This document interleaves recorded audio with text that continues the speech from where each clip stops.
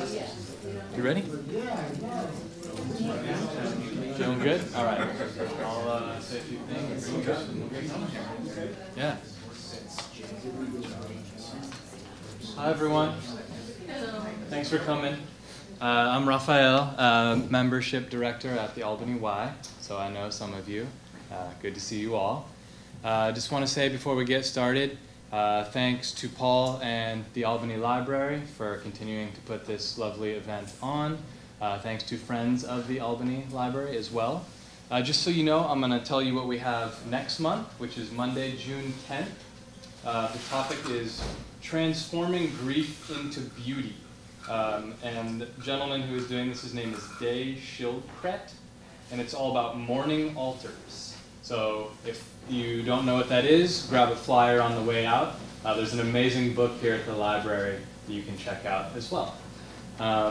Today, we are honoring labor through photographs.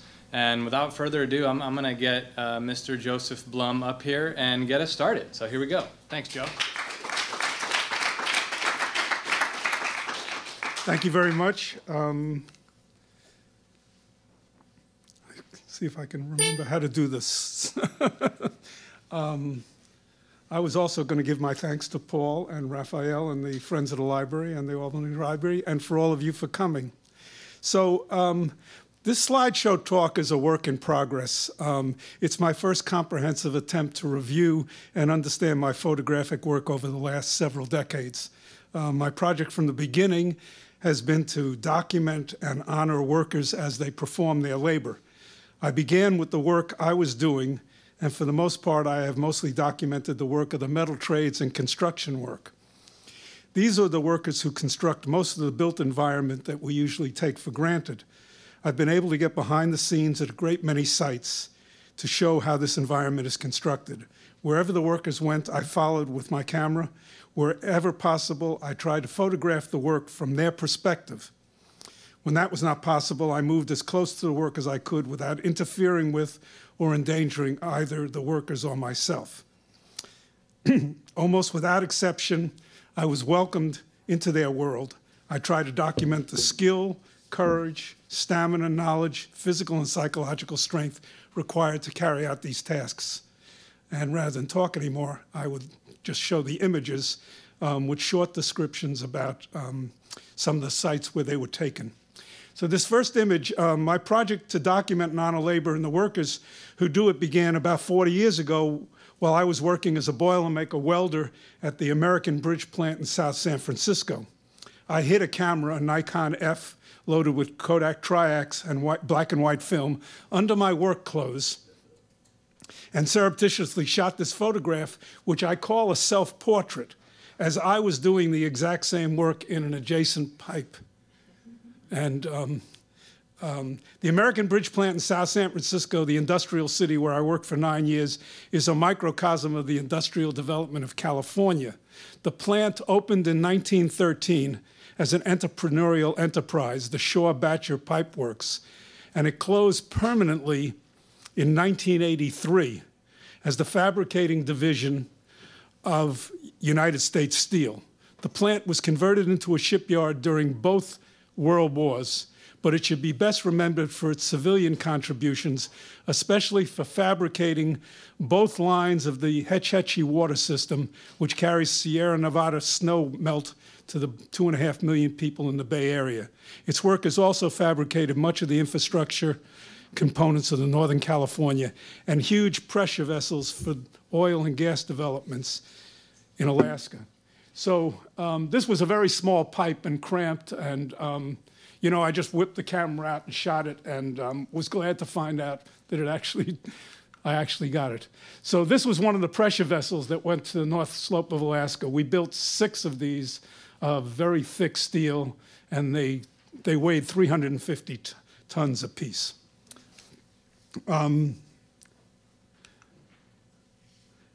The Bay Area also had many forge shops, including Coulter Steel in Emeryville and several others in Berkeley and San Jose. Many were Boilermaker union shops, which I was able to photograph when I was the locals dispatcher. So work for Boilermakers, which had at one time been a huge thing in the Bay Area, shrunk considerably, especially when they started doing all the ship building and repair across the sea. So this was some of the old shops. So I ended up being the dispatcher for the union as it was fading into oblivion. The interesting thing I thought about this one is that he's got ear protection, but no eye protection. And that's a pretty hot ingot right there. These are a blacksmith and apprentice being shown how to work an ingot under the hammer. This is the worker operating the heavy hammer. And just recently I went back to Coulter. They had gone out of business, but they're back in business and much smaller. I thought what was interesting about this is we've got not one but two clocks, but the Oakland Raiders written on the door there, and those are the work orders. And this for me, this 40 years for me has gone from black and white photography to digital. And so this was a very scary photograph for me. I was almost going to eliminate this whole part of it because I was afraid of how bright this was. But I sort of learned in the darkroom that you could deal with that. I'm sorry? The clocks are different kinds. Yeah, I'm sure. That's well, yeah, coming and going. This is, we also had some shops down in Santa Clara. This is a father and son working an ingot under a big hammer. I just thought the hammer was quite beautiful. And there's their work order. And this guy is operating the hammer. And this is working an alumina ingot under the hammer at Coulter Steel in Emeryville.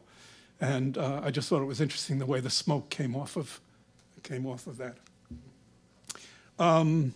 The Union Iron Works is the oldest non-Native American business on the West Coast. It began as a blacksmith shop on Montgomery Street in 1849, moved to south of the Slot as a foundry a few years later. Where the Bay Bridge empties out into San Francisco, down there were all these foundry shops. And they were fueled by the demand for stamp mills and other equipment for the silver mines of the Comstock in Nevada, the Union Iron Works, and they grew very rapidly. In 1883, the Union Iron Works moved to the Potrero district and established a world-class shipyard on the San Francisco Bay. This yard built Dewey's fleet for the Spanish-American War and paved the way for U.S. imperialism's ventures into the Pacific, which unfortunately persists to this day. The yard was bought by Bethlehem Steel Corporation in 1906 and built more than 150 ships during the two world wars. It also built the tubes that carry BART trains under the bay. For the past 50 years, the yard has been a ship repair facility, and it closed permanently in May 2017. I worked there for many years as well.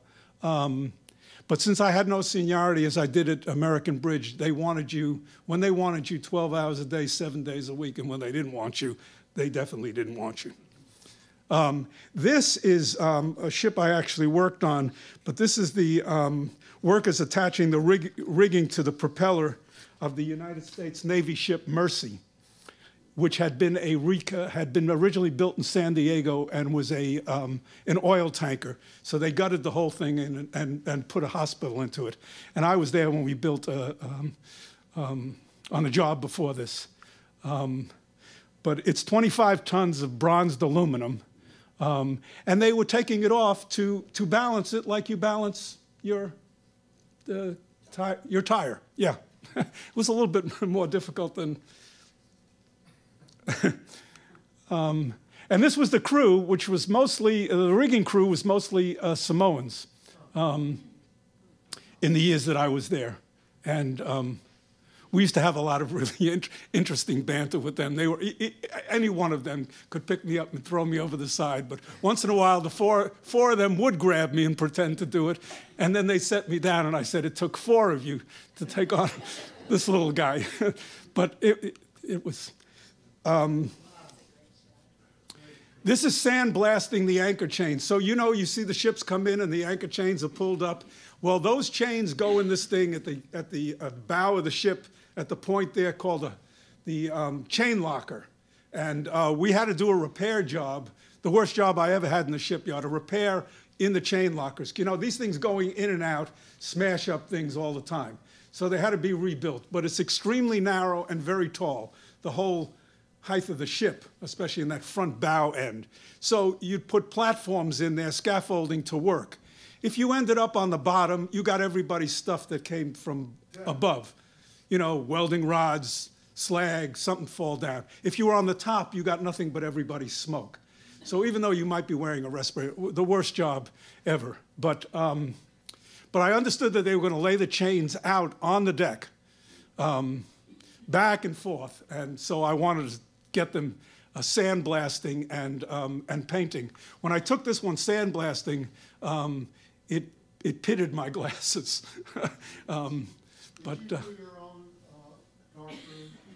All of these prints were, I printed all of these, developed and printed all of these. Oh, except for the very first one, the self-portrait. Those first two,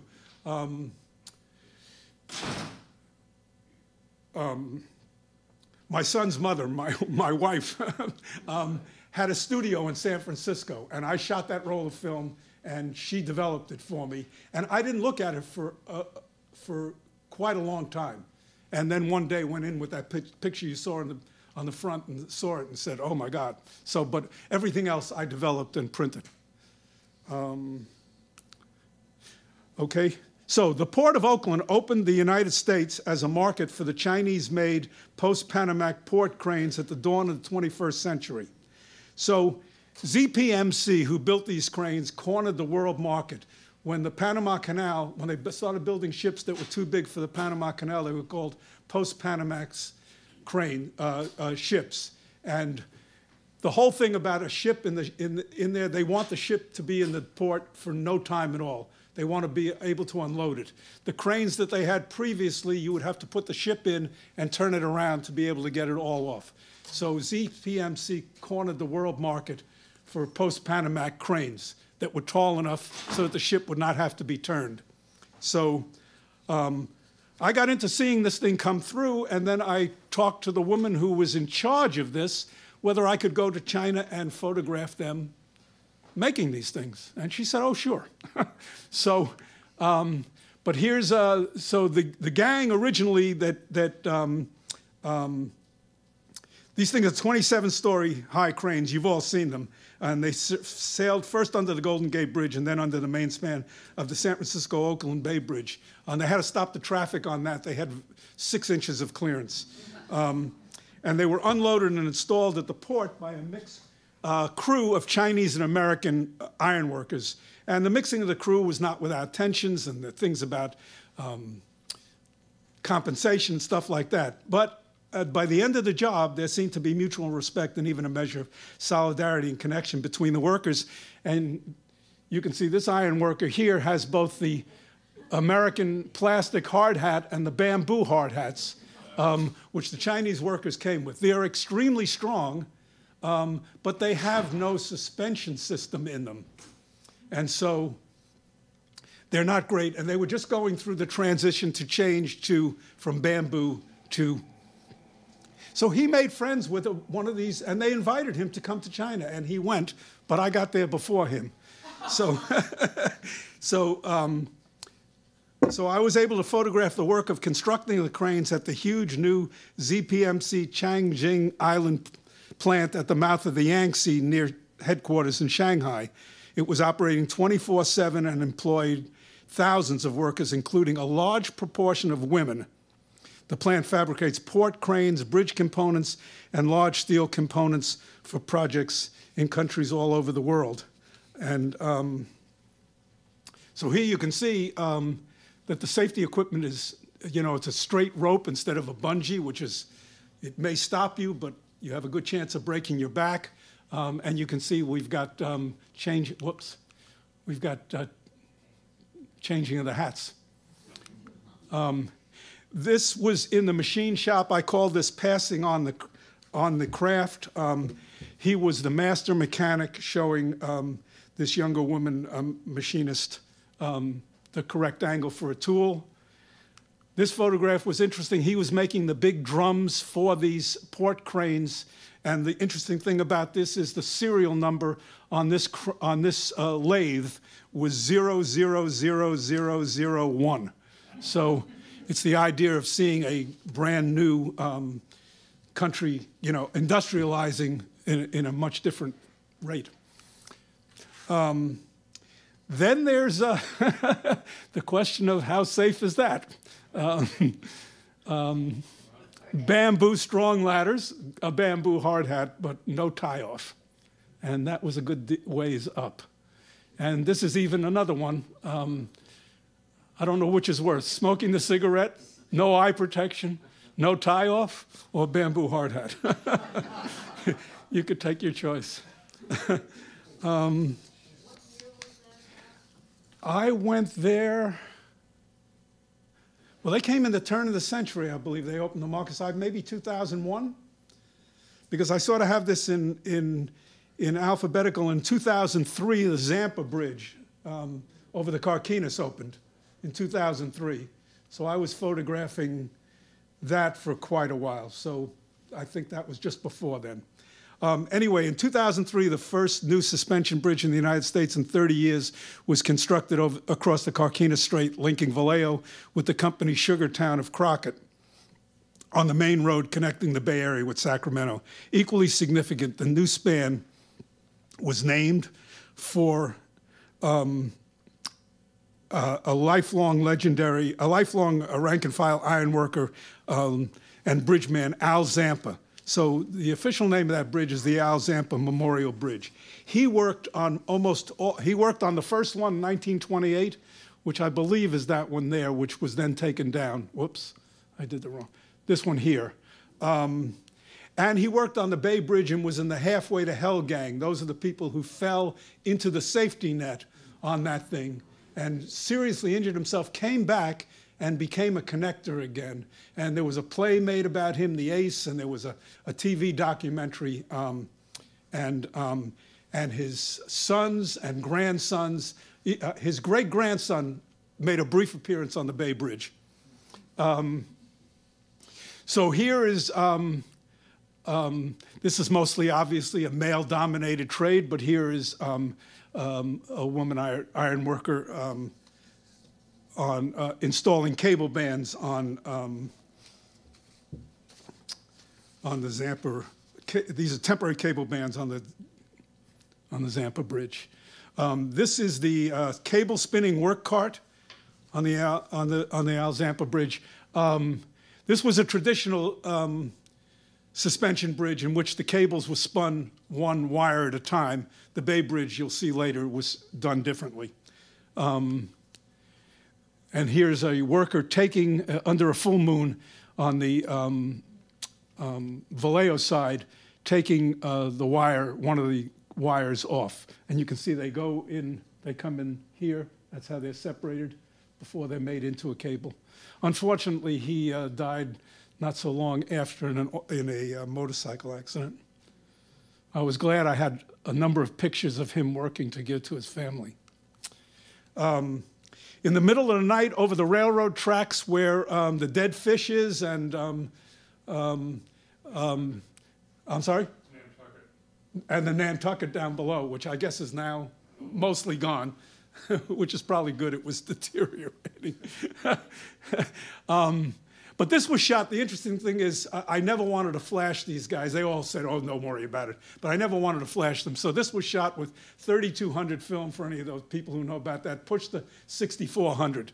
And he was sort of the alpha male on this thing. And I don't know. This was a Caltrans inspector. This is where the decks. So the decks on the Zampa Bridge were lifted in the traditional way, and she's checking the connection for the deck to the cable, to the suspended cables. This woman was a laborer who came from Mexico and said she was going to spend, and was sending all sorts of money back, and was going to spend another 10 or 12 years doing this, and then going to go home. And this is some guy who wandered onto the site and decided he thought he could climb the cable. And he made it, I guess. So beginning around 2000, there was a mini boom in high-rise construction in downtown San Francisco. Lynn Bonfield, the founder and director of the Labor Archives and Research Center at San Francisco State University suggested to the leadership of Local 377, whose shirt I have on, that I photograph their members at work. They were pretty flush at this period and were, contributing to maintain this fabulous archive. So they agreed and facilitated my access to various construction projects around the city, including the Four Seasons Hotel, 560 Mission Street, and 55 2nd Street. So this is the Four Seasons Hotel, and I call this photograph Strolling into Chinatown, because this is Grant Avenue here. Now, he's already tied off, as you can see, and I had photographs of him coming and then taking his bungee to tie off. If he were to fall there, he would fall 2 stories. When they're out at the edge, it's 26 stories. Interestingly, in the background is the old Bank of America building, which I think is now just 550 or 505 California, since they moved to, and a sliver of the pyramid, which until recently was the tallest building in the city. So these are cross beams, and you can see how much, how much there is to walk on there. So he is going to walk across this, right? So the piece is brought up with these choker cables. As soon as they call making it. These guys, all they're supposed to do is put bolts in enough to hold it, and they move on. They're the connectors, and they just want them hanging iron. So he's going to now bend over and untie the choker cables and throw them down 2 floors to where the rest of the raising gang will hook it up to the next piece. There is no place to tie off. But you are right on this other one. These days now, you'll see when I show you the Salesforce tower, every one of these pieces comes up with a cable on it. This is only 15 years back. That was not the case. And these are too small and ridiculous to do. I mean, Were there many accidents? No, very, very.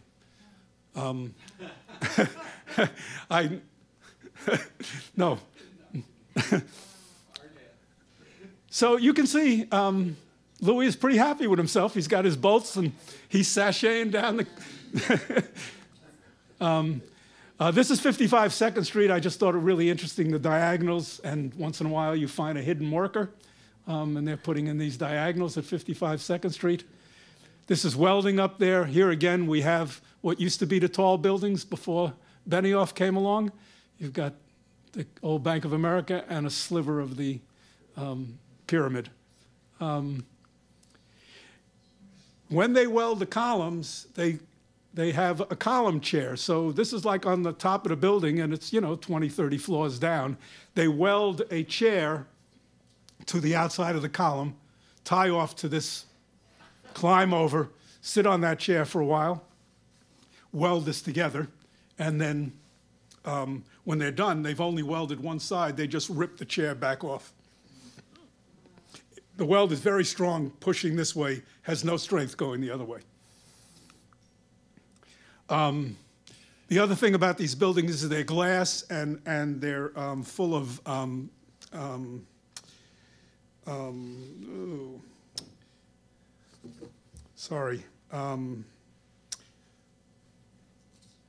curtain wall, which is so they use mixed gangs of ironworkers and glaziers to put in the curtain wall. So they bring them up on these lifts and then slide them into position against the steel framing. And this was the first photograph that somebody sent this off to Engineering News Record, which is McGraw-Hill's, the largest circulating construction magazine in the country, and somebody entered this. They called me up one day and said that I had been selected for the photos of the year or something, and I said, well, how did you get the photograph? They said, well, you don't want us to use it? I said, no. But actually, I met somebody. I have made almost no money on any of these jobs, but I met the guy who was in charge of the glass on this thing, and he wanted photographs, and he bought photographs from me, and he's the one that entered this photograph. 560 Mission Street was very interesting. You see all these cranes, mostly tower cranes, all over the place. At 560 Mission Street, the buildings were too close. They could not use a tower crane, so they used a derrick crane. In a derrick crane, the operator of the crane sits on the ground. He sees nothing. He is just instructed by the radio man up on top.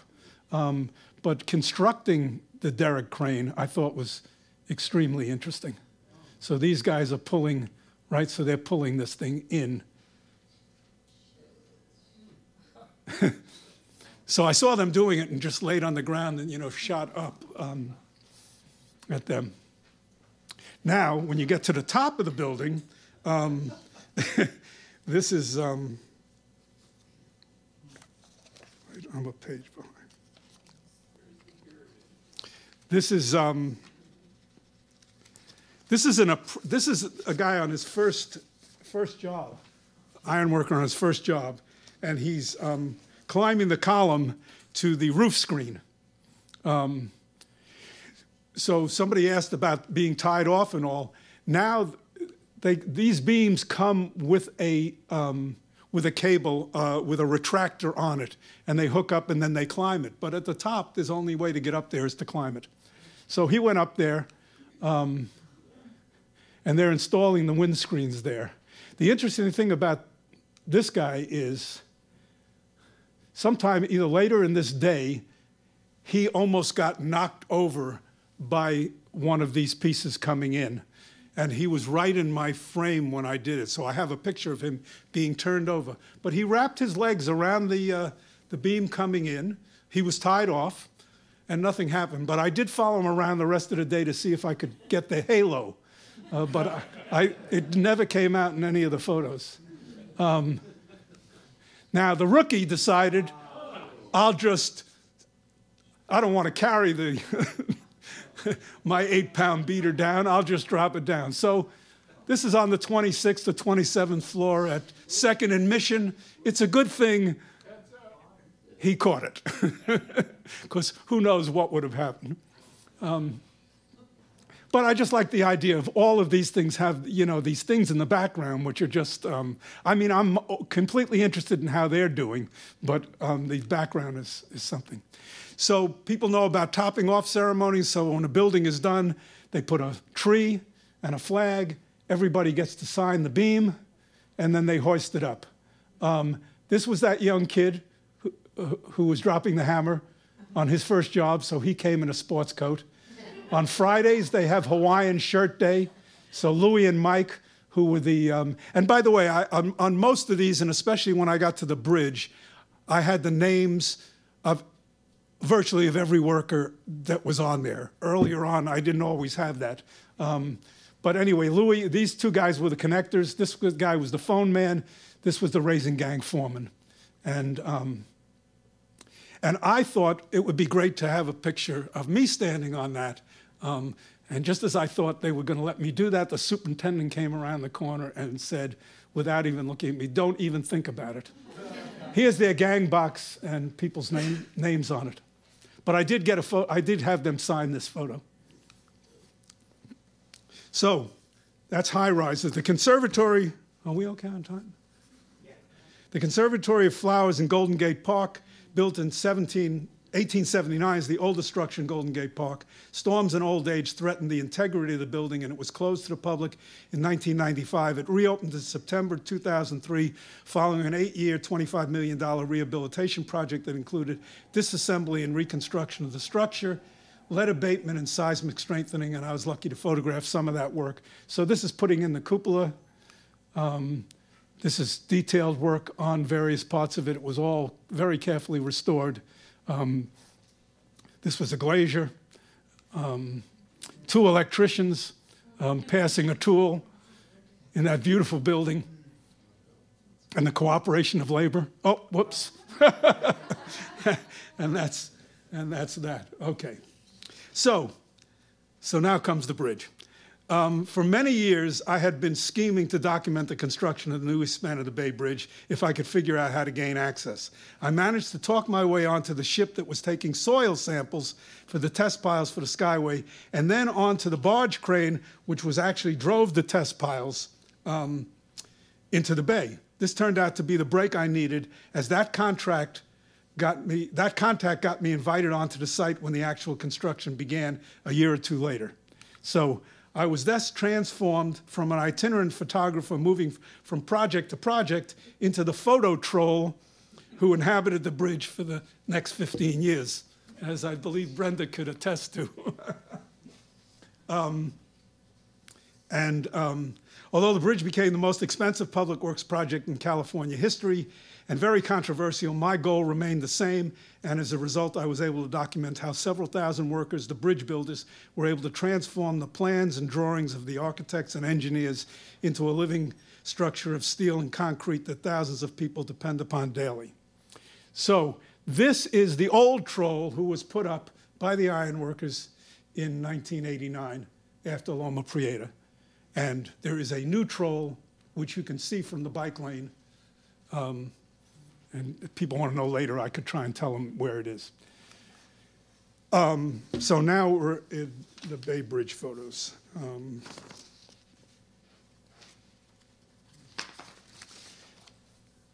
This is a pile driver foreman, Gordy Crocker, supervising the lowering of a Bay Bridge skyway pile.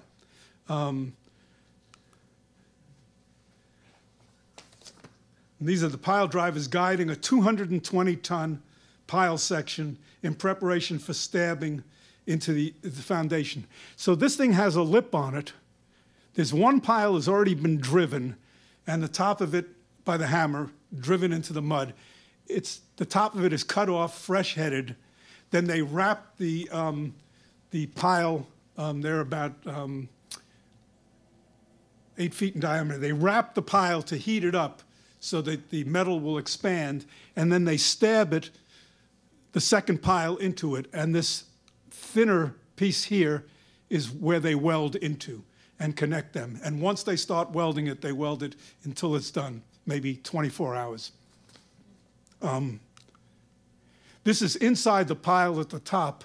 I asked this guy, I said, all sorts of people photograph. He said, no, nobody ever came in here. He was working off of a platform which clearly went down, you know, a couple of 100 feet below. So he had to tie off, and when I got in there with him, we had to tie off into two separate places. We were tied off to the thing we were standing on and to a piece outside. But he was doing stud welding inside the top of, because all of these things are going to be poured with concrete. These are iron workers removing rigging from the column cage for the self-anchoring suspension bridge on Yerba Buena Island. 16E was the first foundation for the Skyway. When they went to pick it up, it looked like it was going to begin to separate. They had been very carefully, had put stops in so it couldn't go too far. So these two guys were sent out to repair this. So he is taking this number 18. You can see the size of this rebar. He can't even get his hand on it. 18 rebar. The guy inside is holding the holdback rope for him, and he is going to connect it to these two clamps there. And the learning curve, that was the only time they made a mistake on this. So they reinforced this and redid it, and after that. But I had been down at the bottom when they were doing it and had left and turned around and saw that they were doing this and found a place to climb up and be almost at the same height with them. So I thought that was pretty cool. And of course, there's the old bridge, which no longer exists. This is ironworkers, Chris Kane feeding rebar into the column cage on one of the piers. So this pier here is going to end up, there's ones that have already been done and have concrete on them. So these are just rebar cages. And the thing about these things is that they're not welded, they're tied. So if they start to come apart, you could lose it all.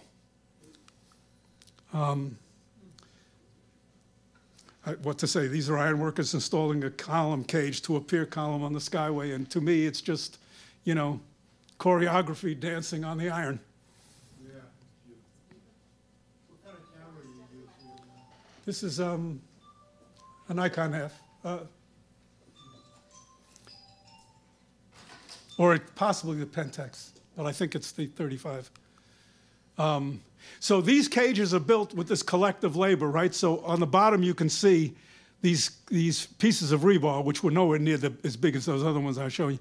they go brought in on a track that rolls, and then you line up and place them and then tie them. So I call this building the new bridge in the shadow of the old. So it's this continuous collective labor. You have, these guys have wire that they pull out, tie, and then they stand them up, and they eventually get joined together.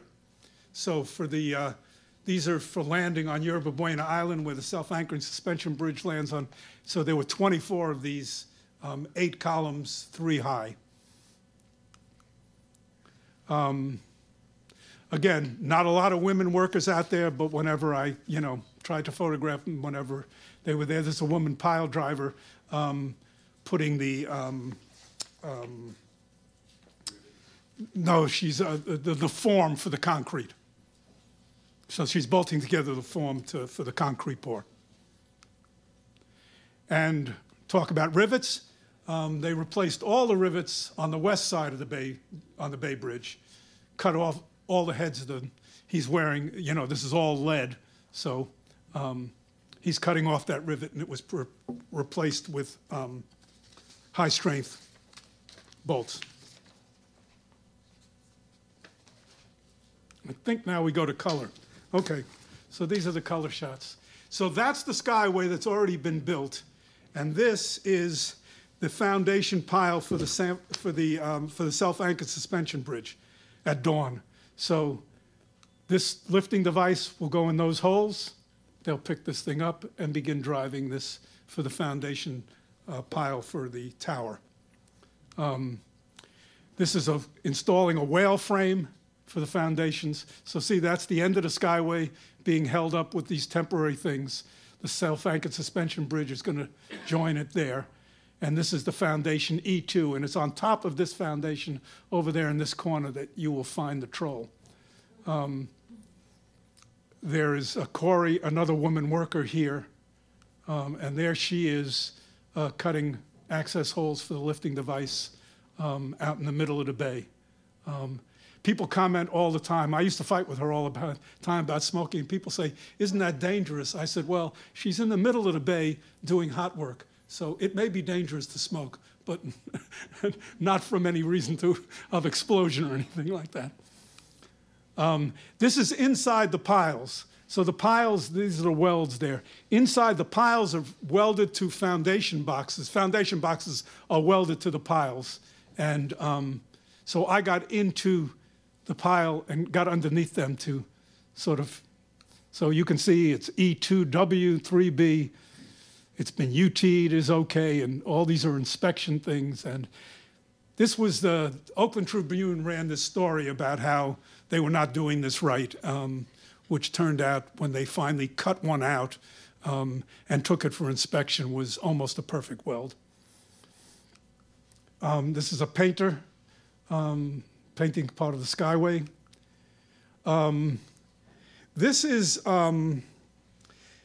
a pile driver dug using a thermal lance to cut false work. So all of this work, there's false work in construction. That's work that's steel that's put in there in order to put additional steel, which then has to be removed. So there were these huge things at the bottom of that foundation area. And we went down there and spent like 8 hours. You can see this guy here, his job is to light his thermal torch. This thermal torch cuts through steel at an extraordinary rate, but it gets consumed.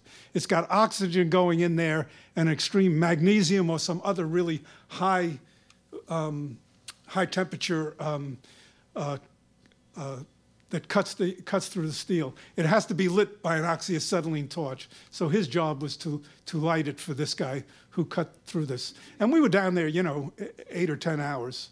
And I don't think anybody else wanted to go in there. This is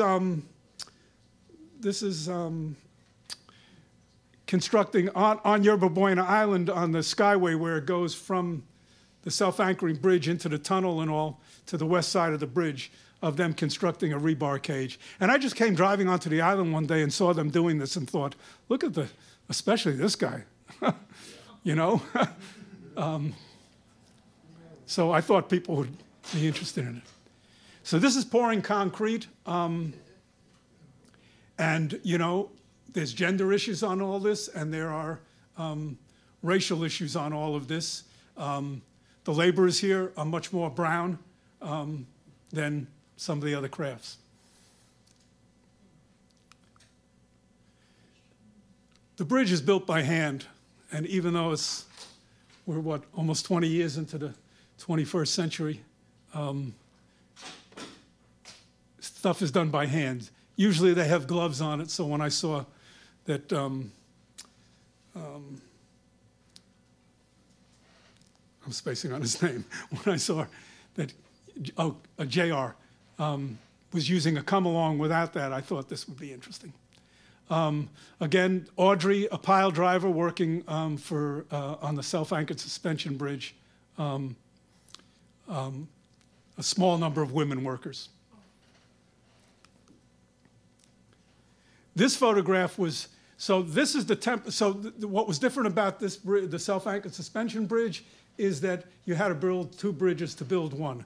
So this is the foundation so that the decks could be placed on this and all bolted together, and then all of this stuff disappears.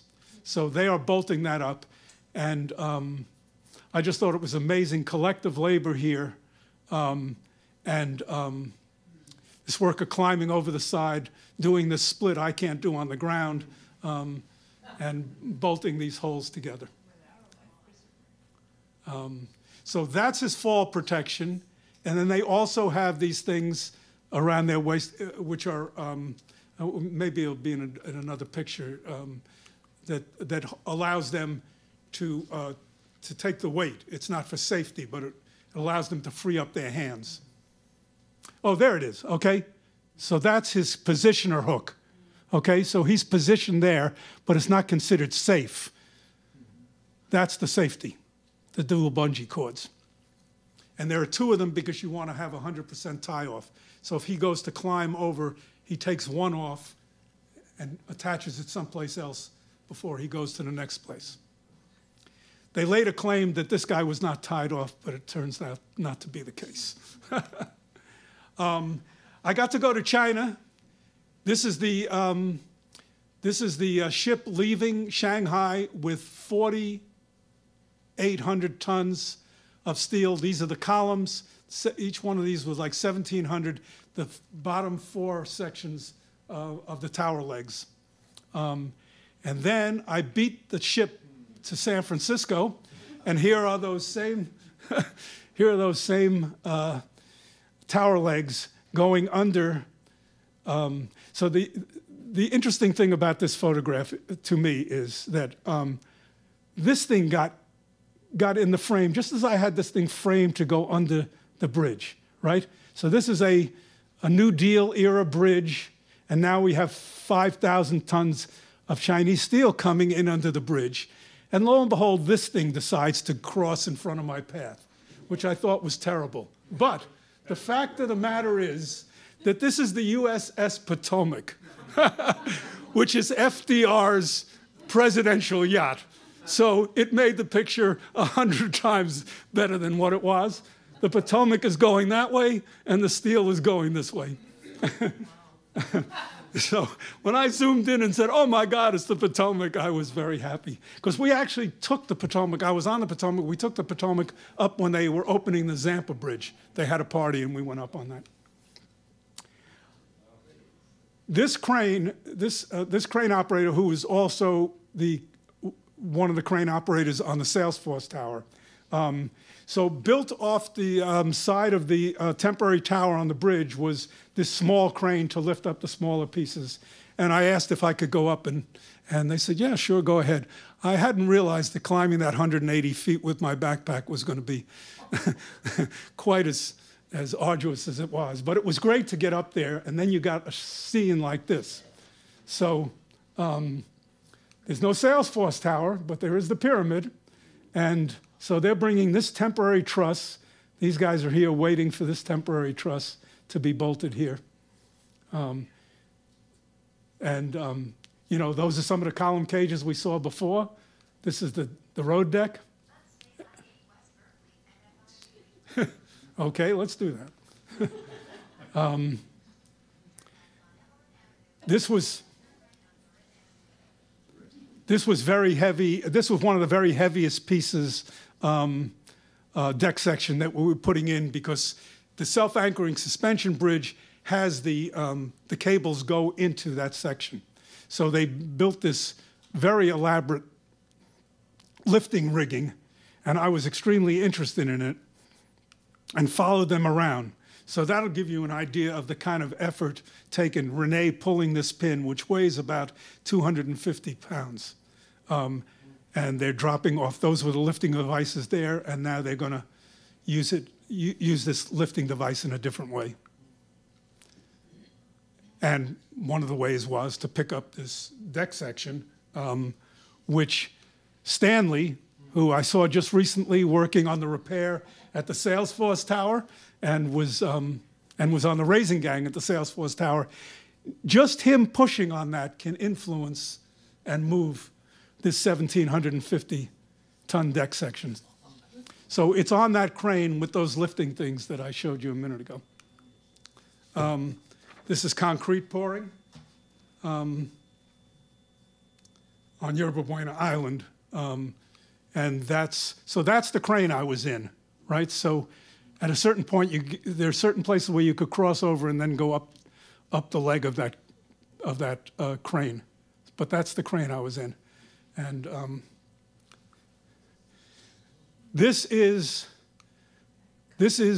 they built a ski lift because this bridge had 137 wires of 127 wires and 137 strands. And they had a connecting there, and they built a ski lift to bring them up. So this cable starts down there, comes up over the top of the tower, goes down the other side, across Yerba Buena, and up the other side. It's a single cable. It's connected on each side, and the suspended cables come off of that. So this is the very first cable on the top of, and this is the ironworker foreman Tony about to do it, and they're going to sit on these rolls. And then, so there you can see the strands, okay, near the rolls. And this was the raising gang foreman. And here again, they were asking about tie-off, because he was famous for not tying off. His father was the general superintendent, so there was some slack. But if you look right there behind him, he's got both of his tie-offs there. But this is the first cable in all its wires that had to then be configured. So once they got them all in, all 137 of these, then they had to bring in a compacting machine to wrap around that to change the configuration into, so that will be closed with this pin around that, and inside are jacks, and then they will end up making the cable look round. Does it twist it as well as compact it? I'm sorry? Does it twist the cable? No, it just compresses it. It just compresses it. So, so this really is a good overview, right? So you've got the S-curve that we had to deal with and all. And they're building, this deck is almost built on the island. There's the tunnel we all go through. The other one is still being built.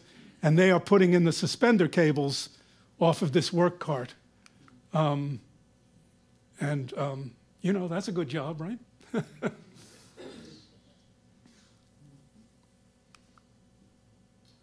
So they use all these kind of chain falls to lift and maneuver pieces around.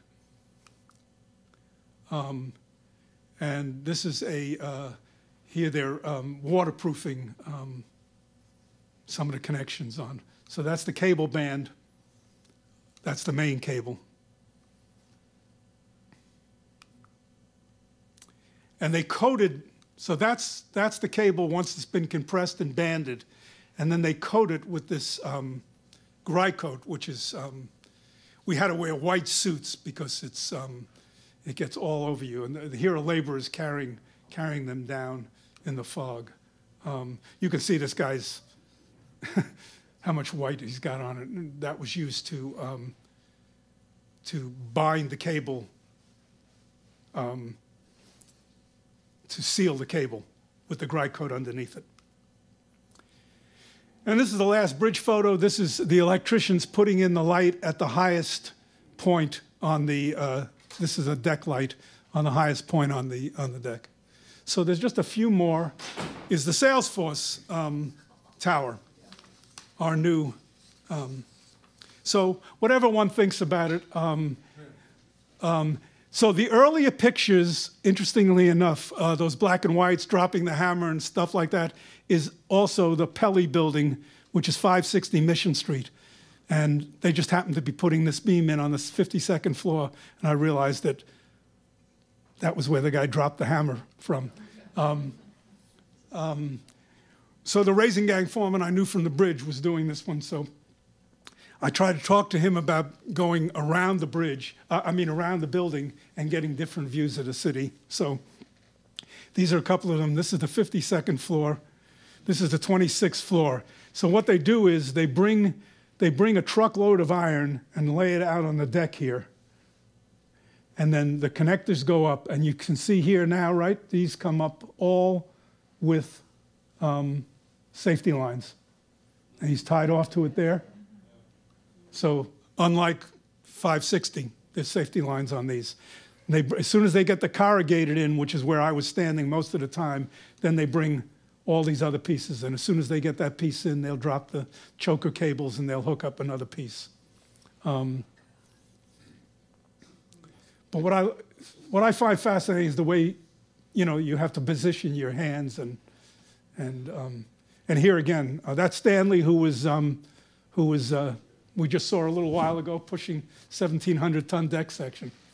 And this is the radio man instructing the crane.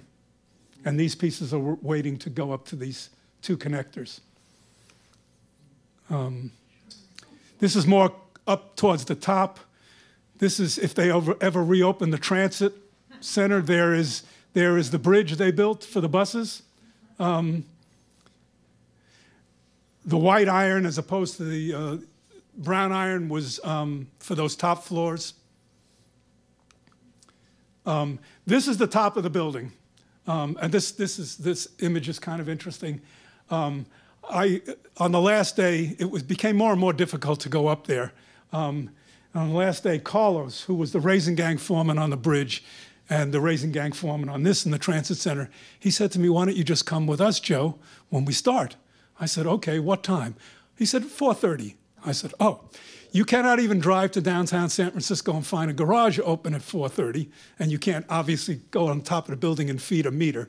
So, but the 14 mission runs, and when I told the guy where he's going, he let me off right in front of the place. And we went up there, and everything was going swimmingly until, so on this, see where, this is the retractor. So they hang 2 floors at a time. So this column goes in, and the retractor for his safety is there. So he has to go from here, climb over, and climb up this column in order to receive this. This guy was up there and slid down the column to get to there, okay? But just as they're about to do all of this, I see out of the corner of my eye a person who did not speak to me in the most polite fashion say, "What are you doing on my property? You get off now," and yada, yada, yada. And later I talked to the 2 crane operators who were watching it, and they said, "Oh, Joe's being kicked off the job. He's picked up his bag and his lunch. There he goes. Oh, wait a minute. He's done something." So I somehow sweet-talked this guy into saying, "He's about to climb the column. This is a perfect shot." So this is 1,070 feet. Chris has just climbed this column. He's got, what, half an inch on each side for his foot and 1 hand. And Carlos has the tagline. Carlos says, "I don't do anything anymore." I said, "No, you only supervise and do all these kinds of things." So anyway, that's disconnecting one of these things. Here again, we have the Bank of America, Golden Gate Bridge. So it was the idea of trying to get as much of the city in the background. This looks very close, but they're quite far, it's quite far away. But there it is, Alcatraz and Ryan and Chris putting in the diagonals. City Hall. And finally, putting in safety lines on that trip at 4:30 in the morning. So, thank you very much.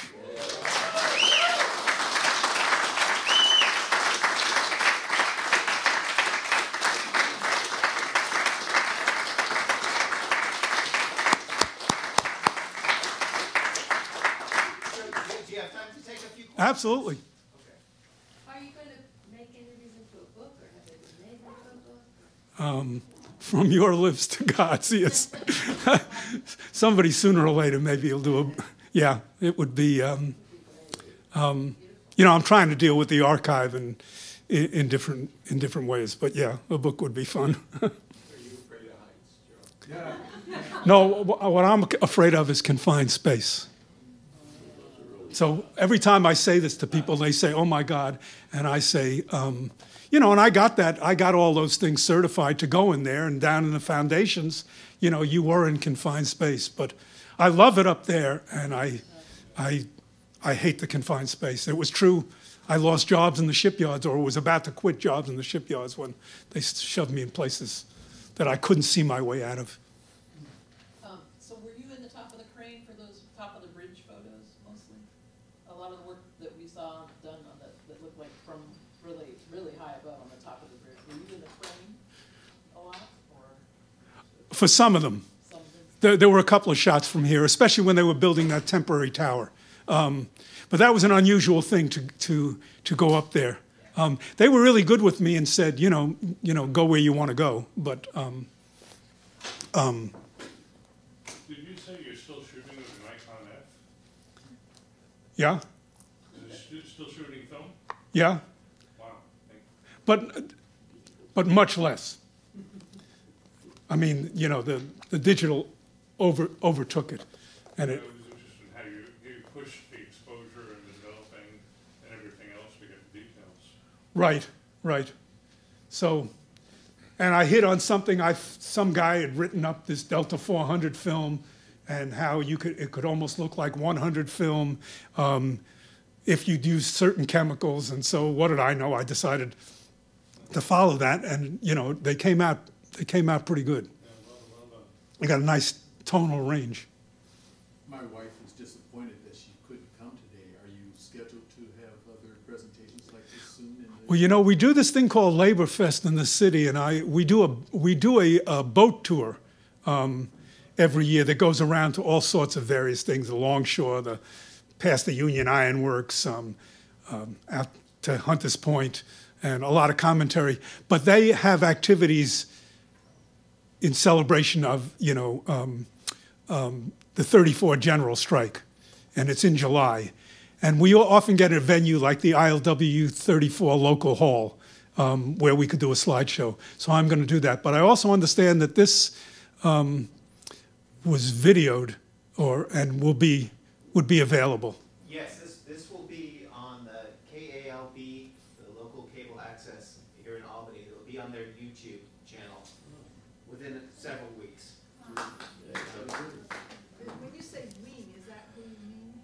I'm sorry? You used the term we will be doing this and that. Who's the we? Oh, the Labor Fest people.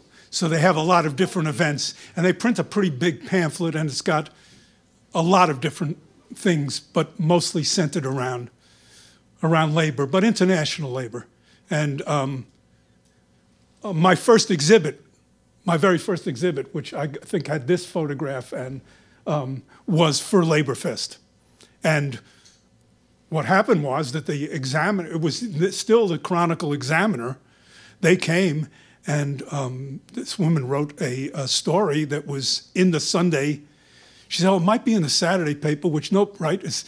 But it turned out to be in the Sunday paper in the business section. And so, and that alerted the Bancroft Library, who's accumulated about 170 of these, and maybe we'll someday get the archives or something. So, Joe, can you give a plug for your display here next month?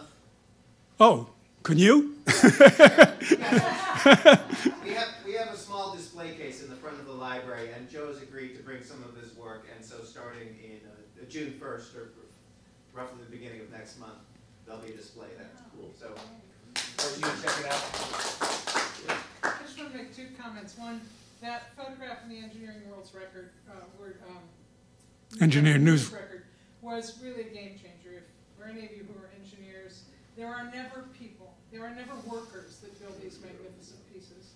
And Joe has changed that game. Not much, but a little bit.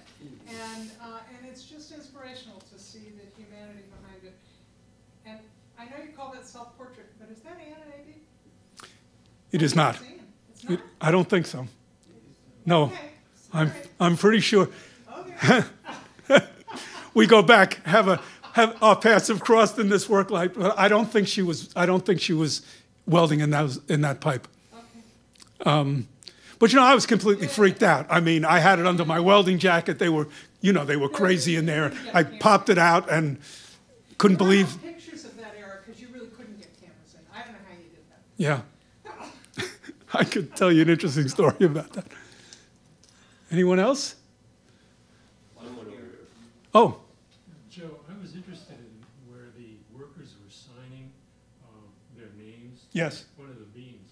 But it always bothered and troubled me that there were no listing down below where the public could see the names of those very workers. Right. I don't think anyone's going to be able to see. Right. Which is exactly what Margot was saying. And with the Salesforce thing, they went completely crazy. Interestingly enough, everybody thought it was going to be a real beam going in the thing. I had already known from the guys that they had put in the last of the iron. So this one was a faux, okay? And talk about everybody signing it from Benioff to Willie Brown to, you know who. But yes, there's very, very little credit ever given to any, which was the whole idea that the exhibit at City Hall for the bridge was called the Bridge Builders, and was much more interested in who built this thing as opposed to what it is. And people can have all sorts of opinions on that, but I wanted the workers to be honored. And I just want to also thank Brenda Kahn from the Metropolitan Transportation Commission, who was very helpful, put up the black and whites the first time, was very helpful in the exhibit at City Hall, and then brought it back to the Metropolitan Transportation Commission, where we had a second a showing of it, and then to the Bay Model in Sausalito for a showing of about a third of it for a third time. Each time with nice postcards and nice receptions. So thank you, Brenda. Nice poster, too. And posters. Yes. Oh, the thing about the San Francisco Art Commission, Meg Schiffler, when we did the exhibit, I had 85, we had the gallery at City Hall, had 85 24 by 36s and 30 by 40 frames on at the downstairs where the gallery is. But the North Light Court, she took 10 or 12 of them and blew them up to like 6 feet by 8 feet, these banners, which were, I said, you can't blow them up, they'll look ridiculous. But they actually did blow them up, and they looked pretty darn good. And then they took 4 slices out of 4 negatives, or 4 frames, and put them in the kiosks that were, 15 or 16 feet tall, and you could come up with your cell phone and sort of get information on it. So for the first time since the '34 general strike, as far as I know, workers lined Market Street when the bridge opened. Oh, and thank you, Jean Friedman, who I don't think I could have done this without her help. Johnny. Hi, John. Have you thought of using a medium format camera down there? I shot with the Pentax 645, the smallest of the mediums. Okay. I mean 645 digital. Huh? 645 digital. No, that one was a little out of my price range, actually. I have the old film 645. and the 6.7. But I'll borrow yours if you want. These are